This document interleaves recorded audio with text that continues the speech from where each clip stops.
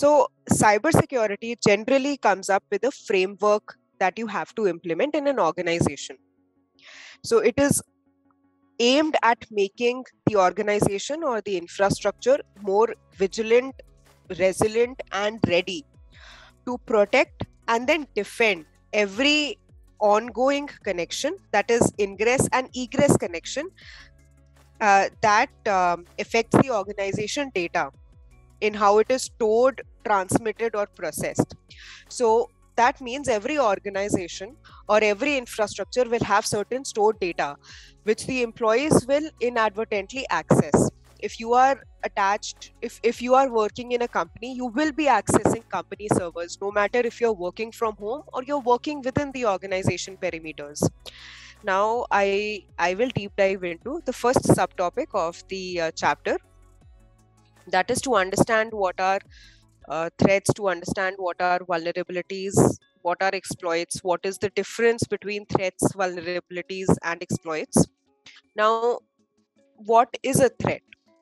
So in simple terms, a threat to an organization, a threat to a system, is the potential danger to that organization or to that system.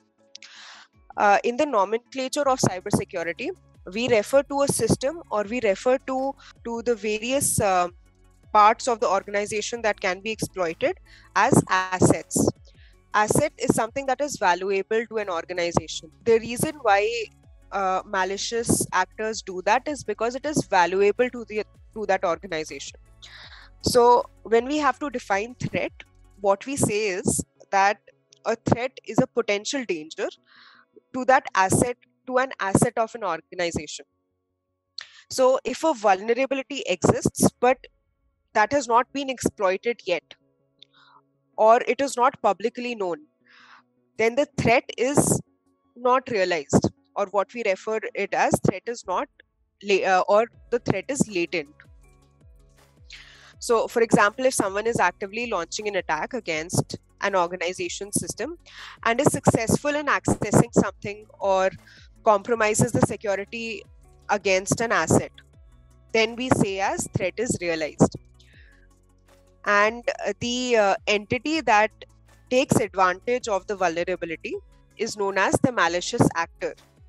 And the path that this entity uses to attack that asset is something which is known as threat vector or threat agent.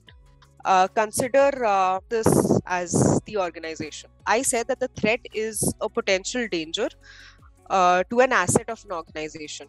So consider there are many servers in organization ABC. Now there is an external entity that is meaning to exploit the assets of an organization. But what is this attack called? Whatever type of attack that this threat uses in order to exploit that vulnerability of the organization is called a threat vector. Now threats are also called threat actors. No system is 100% secure. There would always be certain vulnerabilities to exploit in a system, because not all systems, not all code is 100% ideal. This little circle refers to what we'll call as vulnerability. If this vulnerability did not exist, then this threat actor would not have been able to exploit this vulnerability and attack the organization. Because this small loophole exists in the system, the threat actor realized that this vulnerability exists, and he launched a threat vector, or he launched a mechanism or process to exploit the threat, and he was able to get access of the system or escalate the privilege, etc., or in other terms, be a potential danger to an asset.